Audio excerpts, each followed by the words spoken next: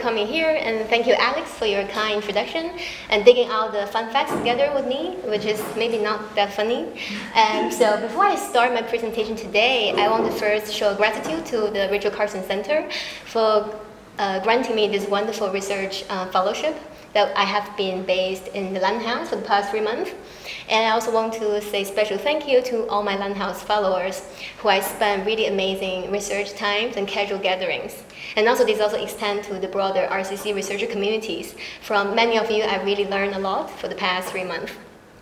I also want to acknowledge my home institution in Hong Kong, City University of Hong Kong, where I did the PhD research and defended successfully early this year, actually. Okay, so today I would like to talk about an ongoing research that I have been doing for the past 3 months here at RCC. It's titled Configuring the Chinese Anthropocene Visuality and Countervisuality, the Case of Pearl River Delta. So to start, I want to introduce some key frameworks in my research. First is visuality. It is one of the central subjects in the visual culture where I mainly based my discipline. So according to Hal Foster and Nicholas Mirzov, visuality is different from vision and visibility, which emphasize more on optical capability. It's more about the visualization process with visualization technologies and the rather stable form of aesthetics in the seen or the unseen. We are all familiar with the concept of the Anthropocene, this new epoch proposed by scientists to better recognize the profound ecological impact of the human activities of the planet, which is coming more to humanities scholarships and also to public discussions. So Mirzov states that no more can humans see the Anthropocene as it's extending across centuries through dimensions across time. It can only be visualized. However, the visualization of the Anthropocene is charged with what he termed as Anthropocene Visuality. And this visuality problematizes from Mirzov's side. It keeps us believing that somehow the war against nature that Western society has been waging for centuries is not only right, it is beautiful and it can be won.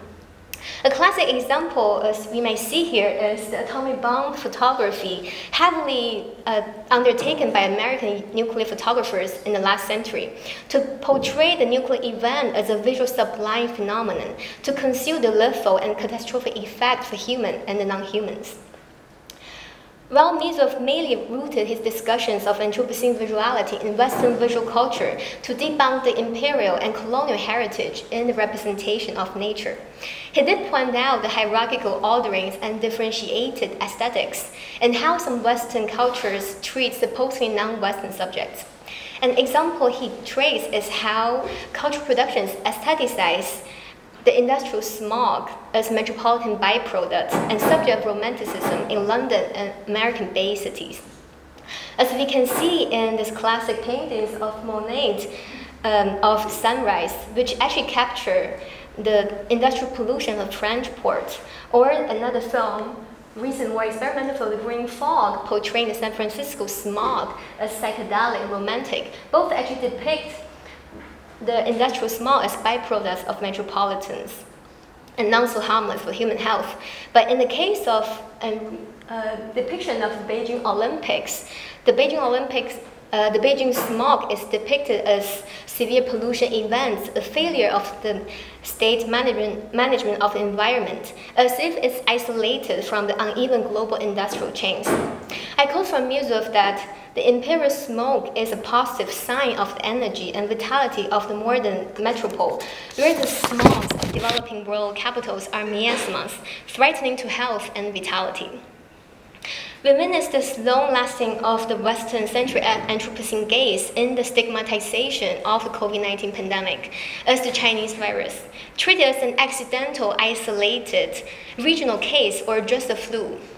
While, as we may know as researchers from environmental humanities, that the ongoing pandemic is exactly rooted in the fundamental global ecological crisis, including extravagant urbanization and climate change. It is indeed a disease of the Anthropocene. Therefore, Anthropocene visualities are charged with hierarchical biopolitics and geopolitics. How can we configure a counter-visuality of the Anthropocene? Apart from what Mizu pointed out as shedding light on global protests for environmental justice and democratic indigenous environment rights, we can also engage with what other scholars term as reversed or redirected Anthropocene visuality to adopt a non-human or not quite human gaze, or virality. I argue that we should also engage with localized and place-based manifestations to resist an universalizing tendency. We can also diversify the aesthetics of human and more than human entanglements in the multiple Anthropocene worldings. So now comes to my ongoing research place in the Pearl River Delta in the south of China, where I spent most of my teenagehood and partial adulthood there. The Pearl River Delta is one of the most active human habitats in the reciprocal geological sediment of river system and anthropogenic engineering. If viewed as one megacity, according to the World Bank in 2015, the Pearl River Delta exceeds Tokyo to be the biggest urban area in the world regarding its population and geographical size.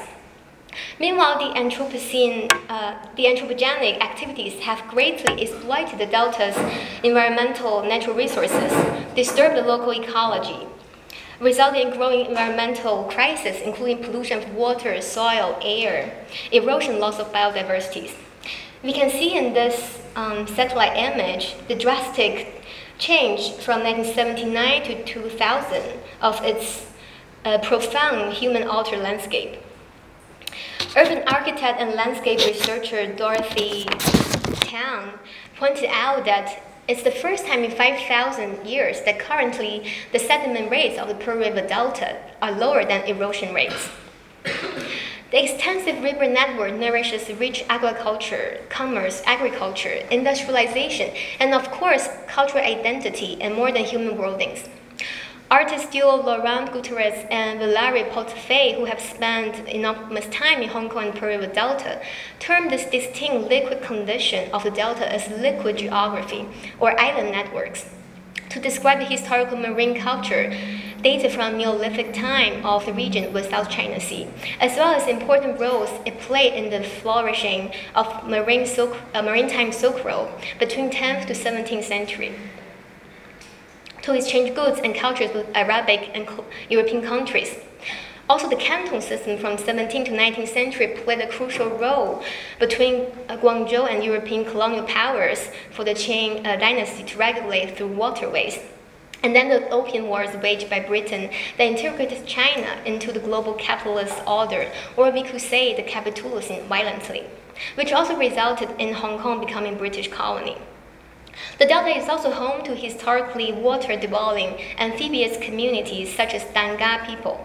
They have developed distinct water-faring cultures with fishing, pearl diving, and water-centered cosmologies. Their ocean nomadic trajectories mark the historical suppression from the Central Imperial Chinese states and the European and Japanese colonial powers in the 19th and 20th centuries. We could say there is a strong liquid visuality in the mapping and imagination of this region. However, the artists Gutierrez and Potefei also suggested there is a solidification tendency with anthropogenic economic development in large-scale infrastructure constructions, such as land reclamation and bridges construction since the 1980s. As you may see in this print made by the artist, in which the built landscape shows a dominantly outstretching tendency against enveloping water bodies. Inspired by this finding and embodied with my own experience, I elaborate on this solidification as emphasized on built, technological, developmental, and land-centric connections and aesthetics over historical water connections and aesthetics. I want to trace this solidification to an earlier period, the Chinese socialist construction in the 1960s. An important case and visual registers is the Dongjiang-Shenzhen water supply project built in the 1960s, and a documentary documents its construction. The background of the documentary is set in one of the most severe droughts in British-controlled Hong Kong in 1963. The water crisis is unprecedented with the drought and the huge amount of Chinese immigrants seeking refuge in Hong Kong from social and political unrest during the 1940s, 1950s from mainland China. The colonial government issued a strict water rationing policy to limit water supply to only 4 hours every 4 days. Eventually, a water supply system was negotiated by the British and the Chinese officials and completely built by China. This water supply project provides a human-built system that's 83-kilometer channel and 80 pumping stations to deliver water from the East River, which is one of the tributary of the Pearl River Delta, through 8 pumping stations all the way to Shenzhen and then to Hong Kong. What's challenging of this project is, since historically the East River actually flows from the higher south to the lower north, they have to reverse the river flow to uplift the river to 46 kilometers above sea level through every station until it reaches Hong Kong. So until today, actually, this water supply system still provides more than 70% of the yearly fresh water supply in Hong Kong. So the documentary film was made by a Hong Kong leftist filmmaker, Luo Guanhong, and film company Great Wall. It reached great theatrical success in 1965 with full houses at every screening for 10 days in Hong Kong. Interesting, the first half of the film was made as black and white to show the construction procedure and changed to color towards the completion of the project. Along with the color change, there are also what I term Maoist dialectic comparisons of the scenic, water-rich socialist mainland and segregated and water-scarce drought strike in Hong Kong. There's also workers from all walks of life mobilized their restless strength against extreme weather conditions. There's a voiceover recounted that the construction workers had defeated 5 typhoons of level 10 and beyond and resisted the worst 50-year rainstorms and floodings. As seen in these 2 screenshots, it documents the typical slogans painted on the construction site. May the river reverse, or racing against time, struggle with bad weather. So the divergence and reversal of the East River serves as one ultimate qualitative change after collective socialist labor's quantitative strength to struggle against nature. Here I want to show 2 clips of this documentary. First one is the construction part.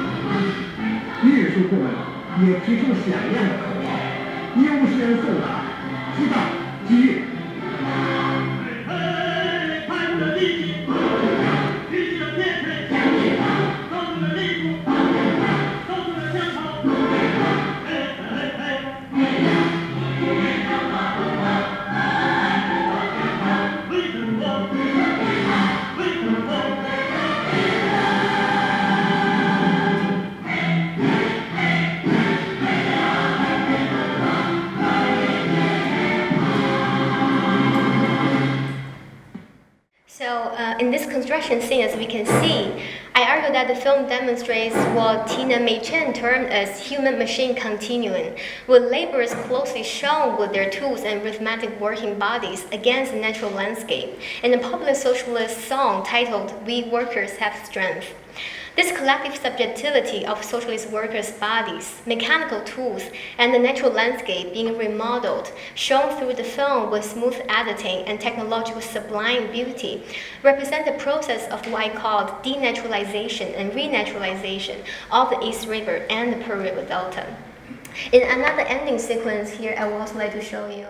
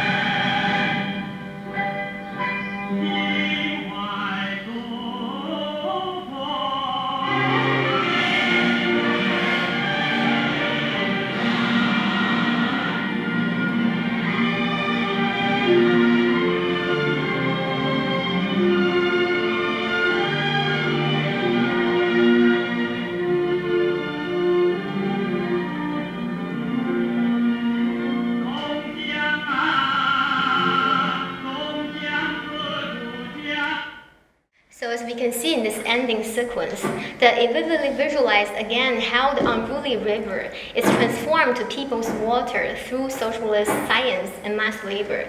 It connects the East River, the water station, to the ocean in Hong Kong and eventually the drinking water taps in the Hong Kong streets with smooth cinema montage.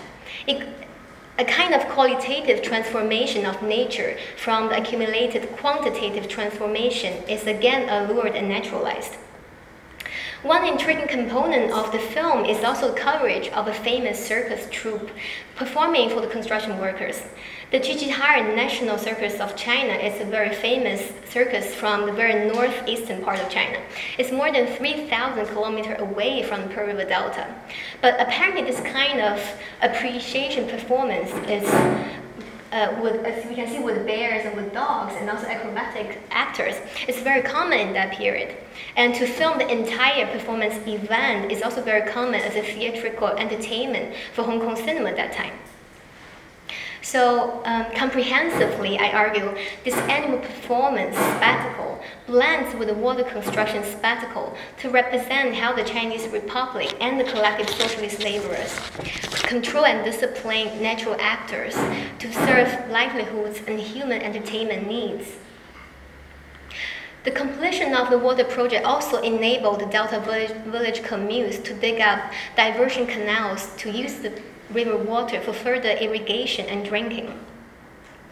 Village farmers are mobilized to dig out farmland in barren mountains areas with a new river flow, which reflects a massive movement of land reclamation projects for agriculture at that time. Overall, I argue that an Anthropocene visuality could be clearly traced in this documentary through the mobilization and aestheticization of the working human bodies, the reversed water bodies, and the manipulated animal bodies into a controlled and anthropocentric entity. The visualization process denaturalized and renaturalized the water body with a solidifying tendency. Another case I want to discuss briefly is a more contemporary production, which inherits this man-conquering nature aesthetics and emphasizes on solidification of the water bodies with more cutting-edge visual techniques. It's basically a promotion video made for the 40-year anniversary of the Shenzhen Special Economic Zone in 2020.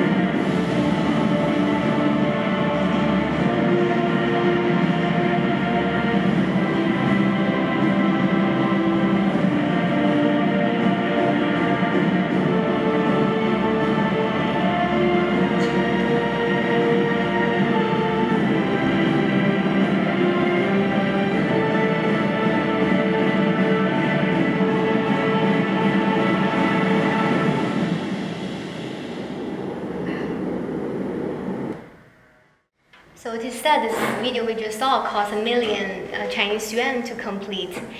And this video actually captures the natural material foundation of the Shenzhen development myth and its Anthropocene zeitgeist. We see in this clip a vivid visualization of land reclamation for urbanization using computer simulations and special effects. How Shenzhen from a fishing village has grown to be a global metropolis over the past 40 years. Since the establishment of the Special Economic Zone in 1980, Shenzhen has reclaimed at least 6,900 hectares of land, and there are plans to reclaim another 5,000 hectares by 2025. Dennis Bernard drew a vivid description of the Delta reclamation, that while the general archaeological layers of past epochs visualizes a vertical timeline of sediments, the Delta built on extensive reclamations provide us a horizontal or a lateral timeline, a mirage of linear progress of modernity. However, this linear human master visuality is increasingly destroyed and exposed of its fragile nature by flooding and rising sea levels. and climate change. If we take the countervisuality of reversing the Anthropocene Visuality aesthetics literally to reverse this video as we have seen, here I leave you to imagine. We can find a playful but revealing result, what Vernon termed reclaiming the space of reclamations. A more radical countervisuality of the Pearl River Delta in its historical legal connection that I trace is a federal visualization of a more than human being named Lo-Ting in Hong Kong visual culture. In the context of Hong Kong's handover from Britain to China in 1997, the Hong Kong curator and art historian scholar Oscar Hall curated 3 consecutive exhibitions from 1997 to 1999 around this mysterious half-fish, half-human figure, Lo-Ting. So, scattered historical recordings about Lo-Ting actually can be found dating back from the Tang Dynasty. And in all these representations, Lo-Ting is often depicted as a rebellious army leader from the Eastern Jin dynasty around 300 AD, who as a tribe leader fled after defeat and marginalized into remote islands of Lantau, down the Pearl River estuary and the surrounding ocean, and slowly become a fish with his tribesmen. The curator evoked the figure Lo-Ting to make metaphorical references of Hong Kong people's in-betweenness with handover from Britain to Hong Kong. Lo-Ting is also presented in the exhibition as ancestors of Danga people to associate the historical suppression of the water development communities endured from the land communities and cultures. The curator invited many artists to recreate Lo-Ting's history with pseudo-historical texts and archaeological artifacts, eroding the boundaries of mythology, historiography, irony, and authenticity. It was done so convincingly that the curator recalled hearing a visitor who is a father with his children, telling his children that Lo-Ting is actually their ancestor, as almost he would have done in a normal education museum. So although the exhibition did not really catch much greater public attention at the time when it was held, the motif of Lo-Ting was growing more and more popular in the recent years. The obvious element at play is the complex geopolitics and identity recognitions of the Hong Kong people since 1997 handover from Britain to China, where a sentiment of marginalization and exile always prevail. Lo-Ting is often called for as a rebellion symbol to contest controlling power. But I argue that we could also comprehend this figure from an critical lens, that this affinity to non-human feral beings also reflects an ecological crisis sensed by the Hong Kong people living in an intensive neoliberal and technological urban metropolis, whose future blueprint now is largely shaped by another developmental technological system, such as the Greater Bay Area being one of the most important developmental projects in China, which will integrate Hong Kong, Macau, Shenzhen, Guangzhou, and other Pearl River Delta cities into one vast mega-region. The project is envisioned to further solidify control over feral waters and cultures. One of its infrastructures already completed is this world's longest sea bridge of Hong Kong-Zhuhai-Macau Bridge. They're trying to bring this region solidification into another step, which has been criticized by its potential profound ecological consequences. Over the past few years, there are increasingly lively recreations of Lo-Tings. Some are actively embedded with eco-critical critiques, such as the painting of The Pink Sea by Ant Neilulan, who incorporated Lo-Ting with the pink dwarfings that's actually home to this Pearl River Delta region, or the fiction film made by the famous director Stephen Chow that actively criticized land reclamations. I argue that this continuing recreations of Lo-Tings in various art forms reflect a feral imagination to decenter the human, to engage with the biopolitics and geopolitics of the more than humans in the Pearl River deltas. It helps us to visualize and reimagine a multi-species co-living community in a fluid ground closer to the feral water bodies. To conclude of this packed presentations, I have examined the framework of Anthropocene Visuality and Countervisuality in heterogeneous Chinese visual culture, and challenging the current Western-centric perspective and generalization of Chinese texts. I present a particular ongoing case study on the Pearl River Delta, identify the solidification tendency of the natural water bodies, and the denaturalization and renaturalization aesthetics as one Chinese Anthropocene visuality from the 1960s to today. I attempted to configure possible countervisualities from creative feral visualizations of a non-human figure, Ting, in Hong Kong creative arts, which shed light on the fluid identity, non-anthropocentric multi-species imaginations of the amphibious world, beyond borders and political constraints. As this research is still in its early stage, I envision more patchwork to thread different historical and spatial visual cases around the Delta. I also very much appreciate your suggestions and comments.